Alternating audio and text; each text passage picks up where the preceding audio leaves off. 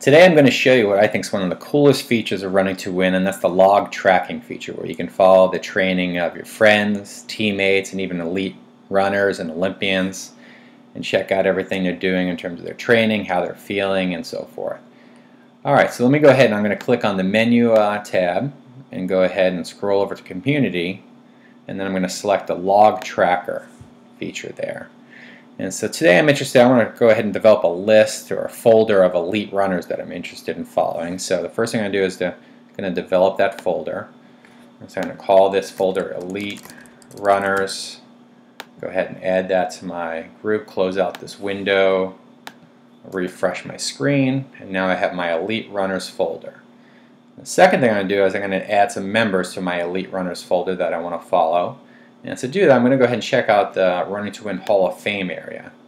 And so the way you find the Hall of Fame is go back to Menu, go to Community, scroll down and select Hall of Fame. You'll be able to find the fastest people in the Running2Win community in each event. So I'm interested in tracking the fastest milers today. And I'm going to look at the fastest miler on the male side is at 3:56, and it is Don Cabral, I believe. So I'm going to go ahead and just copy Don's username.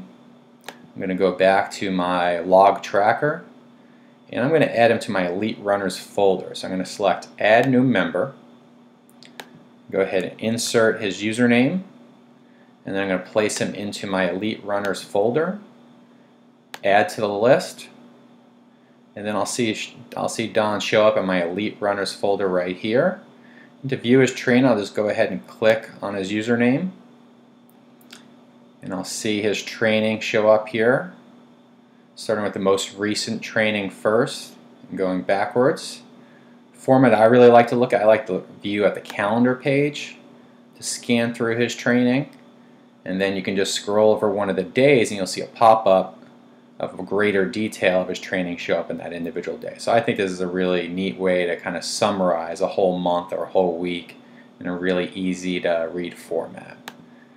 And so that's pretty much it. That's as easy it is to go ahead and follow a elite runners or a friends or a teammates training using the log tracker feature.